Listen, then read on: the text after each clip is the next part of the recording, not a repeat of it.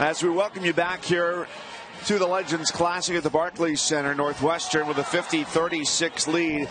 The officials are over at the scorer's table right now, looking to see if there was an elbow thrown in here in this skirmish, which, if there was, and I don't know that there was, it would be a dead ball technical foul and 2 free throws. Does James Banks... Is it less of an elbow and more of a forearm? Right, that's what it kind of looks like. That's number 4 in the burnt orange right there.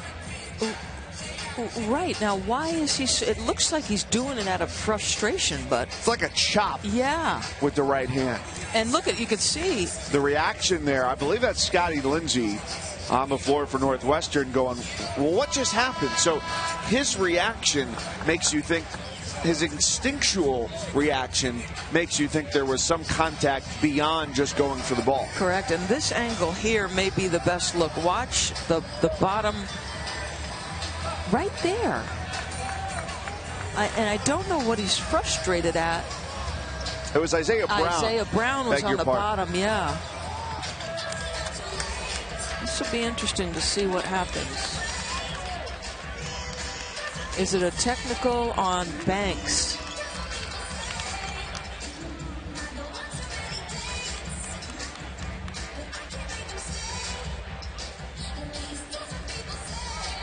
So as the coaches and players await the explanation, so do we.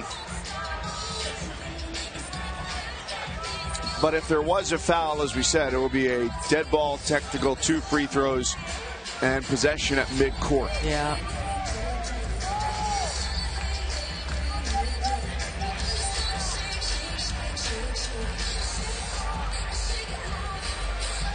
Banks right now has 1 foul, and we're going to get an explanation.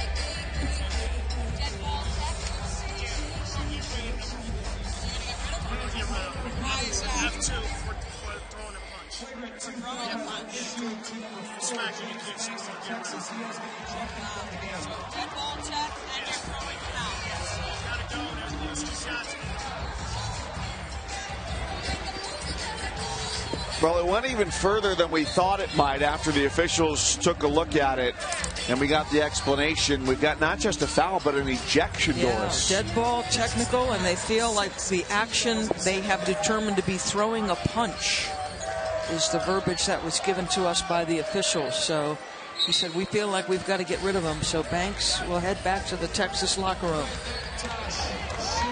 And by definition, a flagrant 2 is a foul that is not only excessive, but also severe or extreme. And that's where that rises to.